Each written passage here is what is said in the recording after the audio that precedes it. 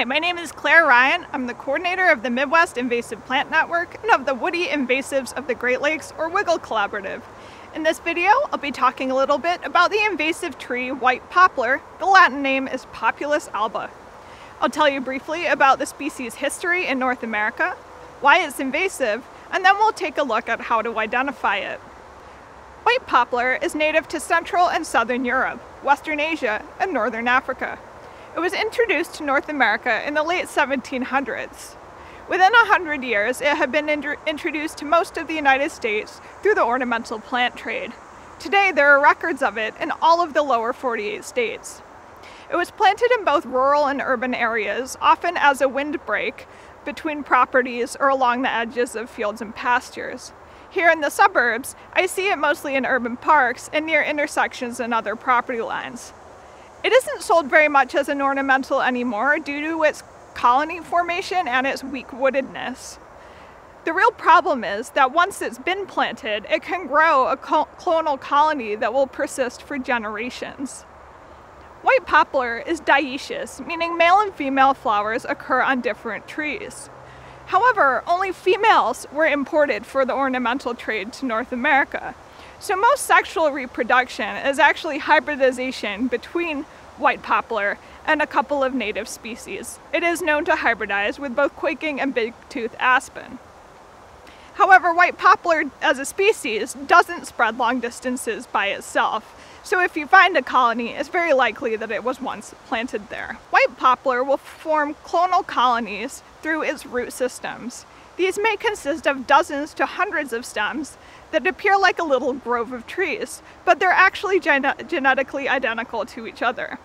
The clones will persist and continue spreading long after the original stem has died. White poplar is mostly a problem in restoration projects where old farms or homesteads are being converted into forest or prairie. It's especially problematic in more open habitats where colonies can cast dense shade.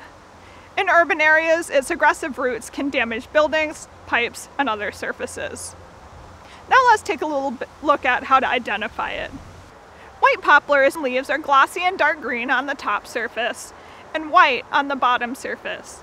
The bottom surface is actually coated with tiny hairs that give it a white appearance and a velvety feel. The leaves are alternately arranged on the stems, and the shape is variable.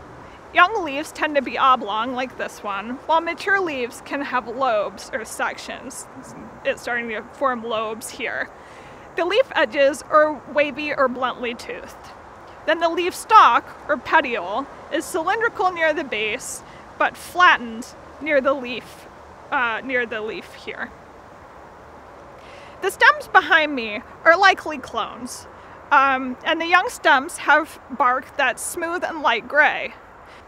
Mature trees, like the ones over here, can be very large, 40 to 70 feet tall, though they rarely make it to the high end of that range without breaking off. The canopy shape is usually broad and irregular, but some cultivated varieties are strongly upright and narrow. The bark becomes rough near the trunk base with age, often with rows of diamond-shaped divots. However, the upper bark remains light gray in color. If you happen to see catkins in the spring, there will most likely be yellow-green female catkins that are 2 to 4 inches long. If you have white poplar on your property, we do recommend that you consider removing it and replacing it with a non-invasive tree. Native poplars are great for more naturalized settings, but maybe not so much for urban. Learn more about control techniques and good alternatives to this tree on woodyinvasives.org. And please subscribe to our channel for more useful videos like this one.